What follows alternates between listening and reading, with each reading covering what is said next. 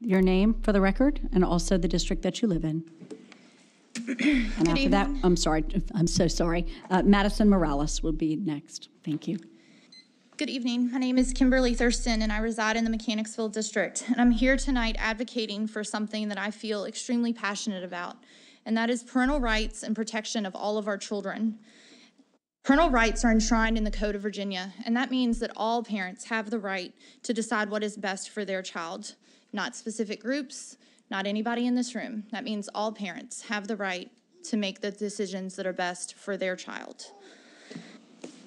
Some of the groups in this room are trying to play dirty politics with our children, and they're using them as pawns, and I find that despicable.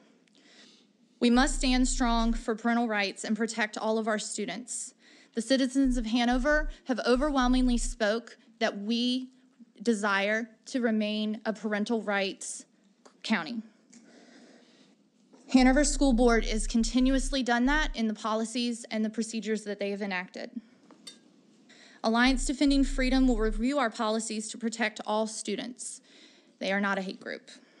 We are here tonight to tell you to continue to support the school board in its stance against these organizations playing dirty politics with our children. If you decide to make any proclamation, declare Hanover County a parental rights sanctuary. Today, tomorrow, and in the future.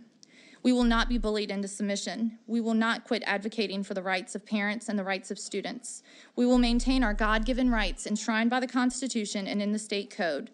We will not allow government or organizations to take away our rights as parents, grandparents, and citizens. Thank you. Thank you, Ms. Thurston.